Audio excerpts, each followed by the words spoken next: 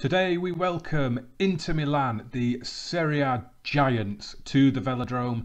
It is match day 4 in the UEFA Champions League. How are we getting on?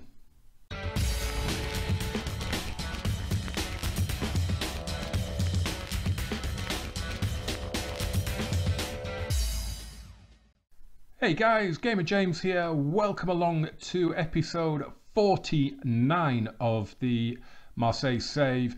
Today then, we've got Inter coming to the Velodrome. We'll have a look at them in a bit more detail and their squad, their history in the save so far. We'll see how they've been getting on in Italy, just to give you an idea of the task ahead of us. We've got a few matches to catch up on, so let's get to it. So the first game then after that draw in Lisbon was a potential banana skin away at Stade Brestois. We managed to scrape the win.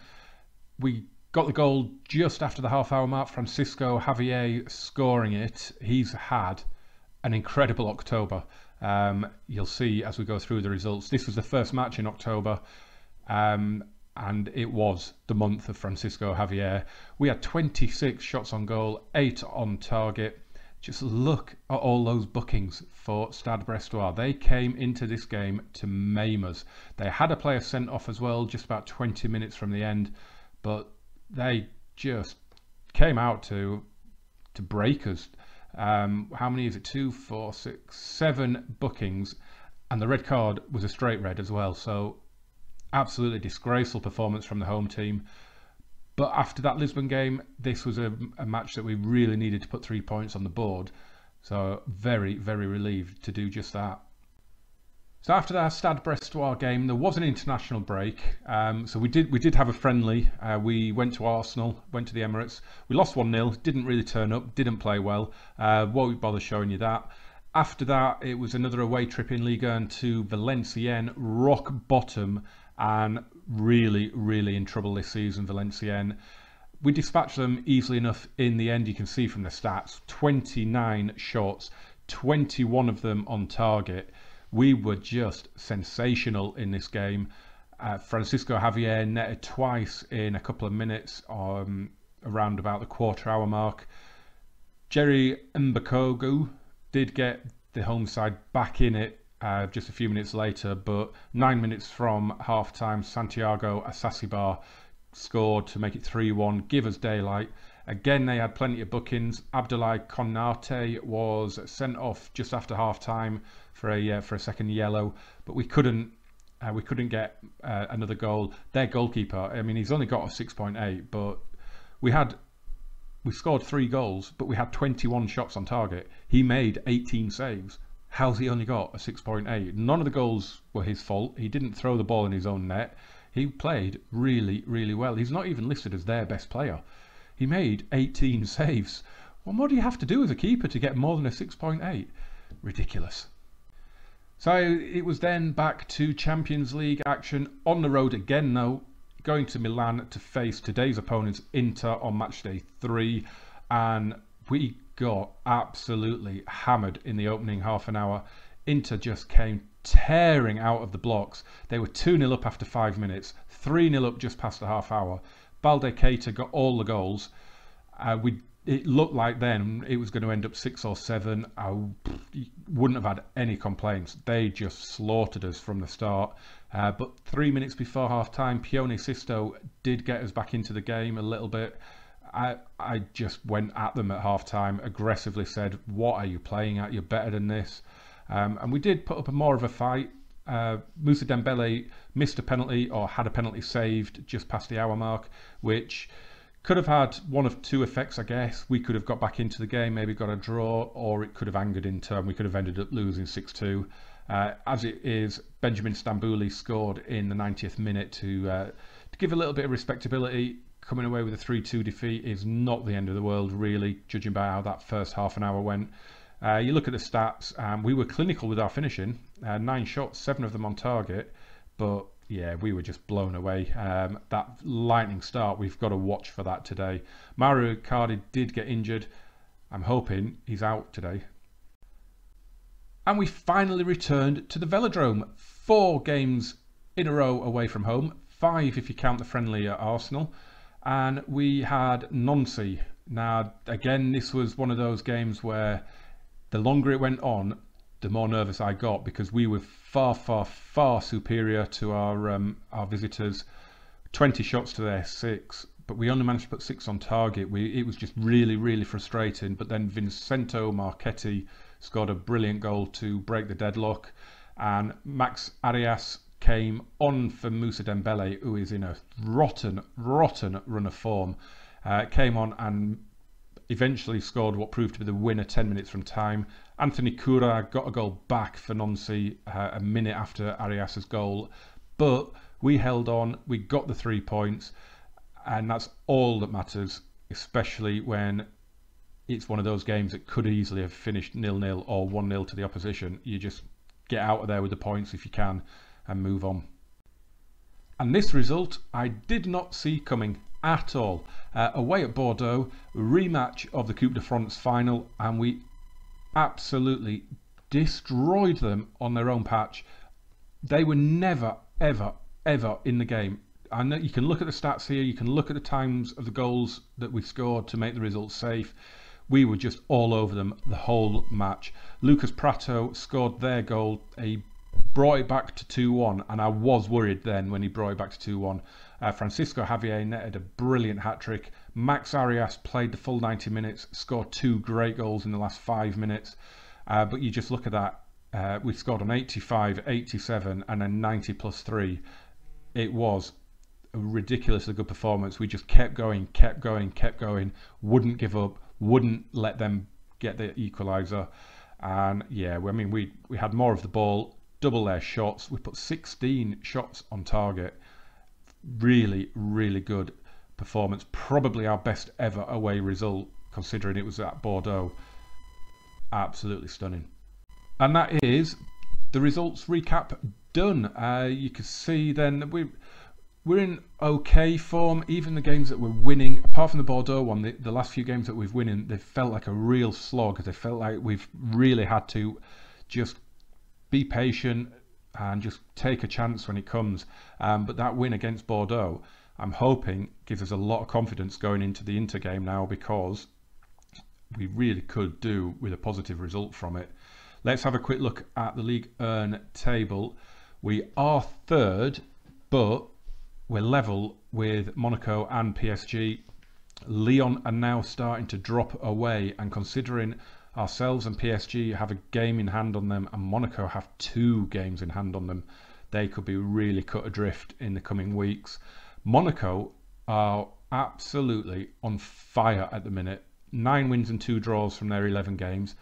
They are just a machine right now, and I'm hard pushed to think that they won't take the title. It's definitely going to be closer this season, that I am sure of. I cannot wait to get further down the line and to see how the table shapes up, but it is looking really, really promising at the minute.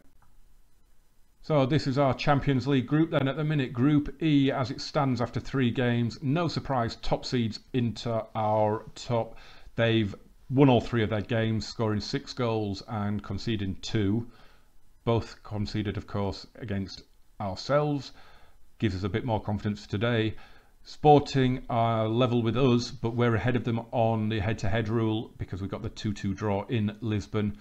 So they're playing Debrecen today. We're playing Inter, of course.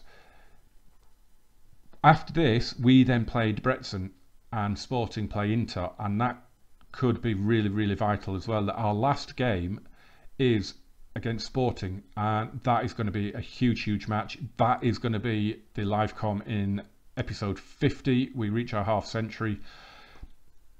It's going to matter. It looks like that game against Sporting is going to matter. It looks like it's going to be winners take second place. So that should be a really good one. Definitely need to be checking out episode 50 when it comes around. So I said October was the month of Francisco Javier, and it culminated in him taking the Player of the Month accolade. 6 goals in 4 matches, an 8.25 average rating. Far and away clear of Kylian Mbappe, who is absolutely killing it this season, and Anthony Cura, who we saw score in the roundup of Nancy. But Francisco Javier, I mean, we'll just go in and have a quick look at him here now. This kid, unbelievable player, he really is. We got him for £30 million. He's worth 28.5. He is a wonder kid. I'm training him as the inside forward, as you know, but the guy is just something else. I don't know how long it'll be before someone comes in and pays big money for this guy, because he is awesome. So we've got our lineup picked, I think, to face Inter. Good news is Predrag Rajkovic is back from injury now, and I'm putting him back in for today's match. Alban Lafont has been superb stepping in, but I think the experience of Rajkovic hopefully will see us through this match. Faitu Mouassa at left back, Malang Sarr, Eric Bailly in the centre of defence, Kyle Walker at right back. I'm going with Marchetti and Asasibar, young, energetic, hungry players in midfield, and then it's Memphis Depay, Bruno Fernandes, Francisco Javier, and at the minute we've got God up front, but he's been absolutely abysmal recently.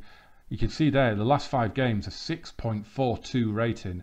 He hasn't scored in about 6 games, I think. He's been absolutely atrocious. I've had private chats with him. I've told him he needs to pick up his form, otherwise he's going to be dropped. Max Arias, after those 2 goals against Bordeaux, he's played really well every time he's come on. He's looked really dangerous. Before I hit continue, I need to make a decision on who plays. These then are the 2 lineups. It's a very strong Inter side, of course. Balde Keita was the man in the first leg, as you saw. They play inside forwards as well, so we've really got to be careful with him. Paco Alcacer is playing up top. Mauro Icardi, I've just had a look at him. The injury he suffered against us, damaged cruciate ligaments. He's out for 7 months. Ouch. They've got a pretty solid midfield, so they're going to look to counter on us, I think. I mean, it's listing it as a 4-1-4-1, but it's more of a 4-3-2-1, I guess, or a 4-1-2-2-1 maybe. But it looks like they're going to be looking to get it out to the wings and then building from there. So I'm not confident, but I'm optimistic that we can get a result here for sure. I definitely think we can. Paco Alcacer is not Mauro Icardi. He is not as good as the man he is replacing.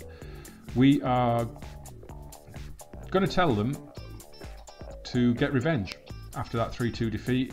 Could have ended up with a draw in that, could have ended up getting hammered.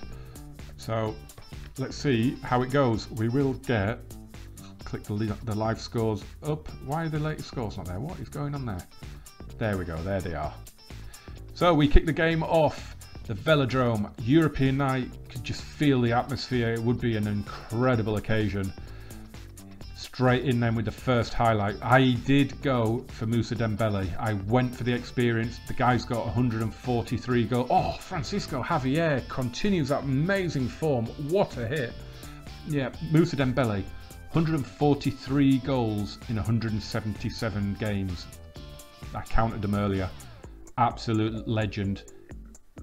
He's just got big game experience. I had to go for it. If it's not working, I'll give Arias half an hour. But I had to go with God. It's the biggest game of the season so far, as Francisco Javier has another chance. Kyle Walker with the throw. Javier to Marchetti. That's a great save. And it's scrambled away. Kyle Walker with the throw. Francisco Javier. Marchetti. Memphis. Oh, he's gone past his man. He's got the shot away. And that is into the side netting. I thought the keeper saved that. Apparently not. But what a good start from us. Really, really encouraging. Here's Memphis again. Digs the ball across. Marchetti. Francisco Javier. It is all going through our Spanish wonder kid at the minute. He is definitely the danger man right now. Marchetti with the corner, and it's cleared away. Here's Pavon. Oh, good tackle by Mouassa. Memphis coming forward. Played it through for Dembele. Oh, that was a chance. And that is a player out of form right there. Here's us on the defensive. Come on. Pavon. Alcacer. Oh. Wow. That's their first, and it says they've had 3 shots and 3 on target. That is their first highlight on the attack. It's a really good finish, but oh, would Lafont have saved that? Oh, straight back in from the kickoff. Ah, come on, boys. That is not good. That is not good. Alcacer, he's coming forward. Is he going to score again? No, Bruno Fernandes gets to it. Memphis now.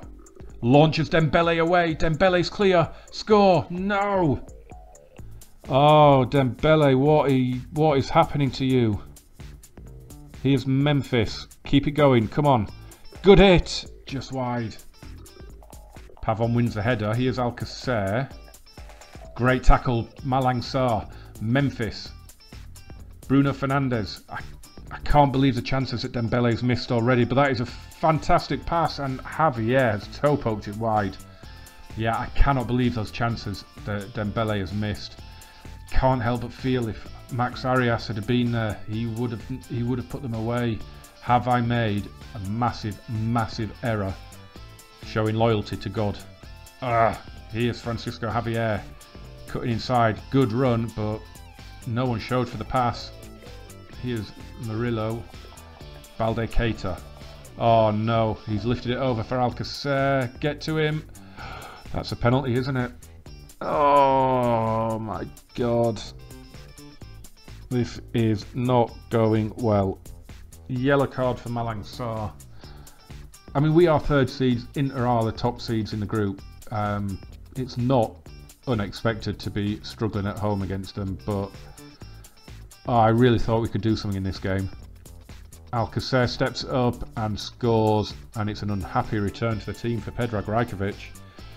And Paco Alcacer, I said it was not worth worrying about, didn't I, before the game? And he scored 2 before half time. It's going from bad to worse here. Kyle Walker has picked up an injury as well, so it looks like we're going to have to maybe think about bringing him off. The only bright note at the minute is that it is still 0-0 in Hungary. Sporting have not scored as yet. If that did finish 0-0, this wouldn't be the end of the world. Malang Sarr, be careful, son. Going in for those tackles. Here's a sassy bar. Out to Javier. He has gone quiet since about 20 minutes in. Here he is again, though. What can you do now? Go on, go on, go on. He's played Dembele in, and Dembele got the shot on target. Sergio Rico makes the save. Oh, this is so demoralising because we have done really, really well before their first goal. We were dominant, we were coming at them, and they just caught us with a sucker punch, and then the penalty, and so frustrating. Come on, can we get a goal before half time? Come on. No, is it going to be 3-0? Gerson into the wall with the free kick. Pavon. Stark. Keita. Hasn't been as deadly in this match, Balde Keita. Here's Javier. Bruno Fernandes. Moussa Dembele. Francisco Javier. Pull it across. He does. There's Memphis. Rico with the free kick. Here's João Mario and Eric Bailly with the big header there. Here's Memphis. What can you do? Cutting in. Good ball. Oh, Mere gets to it. But there it's played through for Dembele. Oh, it's a big save from Sergio Rico. So we're 2-0 down at half time. We're going to have to get aggressive with them. And we're going to say, I want to see more from you in the second half. We played really, really well and we did get caught. But you can't have them being 2-0 down. It just can't happen. We've got a problem as well with Kyle Walker in I haven't got a right back on the bench. That's not going to go down well, is it? He's going to have to carry on, and we've got tired players in the squad as well. We're going to go attacking. Do you know what? We're going to go attacking. We're going to try and rescue this. It is still 0-0 in Hungary as well, which, as I say, would be the silver lining here. Here's Alcacer, Pavon, Rajkovic saves. So we just calmly told them to get creative. I know Loki Doki likes that instruction, and a few other people now started using it. Look at these, look at those ratings. And that is another thing that I've done. Oh, as Mouassa nearly scores. I read a tip online that said put your goalkeeper on free kicks. So I'd forgotten I'd done that actually. So I've tried that. Yeah, that's going to end well, isn't it? Look at those ratings. They are just abysmal, aren't they? I'm going to have to make a change in a minute. Callas heads the free kick away. Here's Bakayoko and Mouassa, and it's a corner. Number 14 now on corners, and none of them have actually looked like they're going to do anything. Here's Bruno Fernandes. No, it's just dealt with too easily. Bakayoko, and corner number 15 incoming. Oh no, went for a goal kick apparently. Right, let's make this substitution. We've got 5 minutes to go. Look at Moussa Dembele, a 6.1. The guy is 25. He is declining ridiculously now. I don't understand what is happening with him all of a sudden. He has just died completely. He is rubbish all of a sudden. I'm going to bring Andrea Zivkovic on for Francisco Javier because meh. I have too many tired players. I can't make enough substitutions to freshen things up. For some reason, this game has taken chunks out of both teams. Look at those ratings and the fitnesses. It is terrible. We have lost. This is going to be the exit highlight, but Sporting have only drawn in Hungary, which swings things massively in our favour. That really does. We'll have a look at the group in a second. But we're gonna absolutely rip them apart in that because we should have done better there. And I can't help but feel if I'd have played Arias, we would have got on the score sheet today because Moussa Dembele is just rubbish at the moment. So after match day 4, this is the state of play in our group.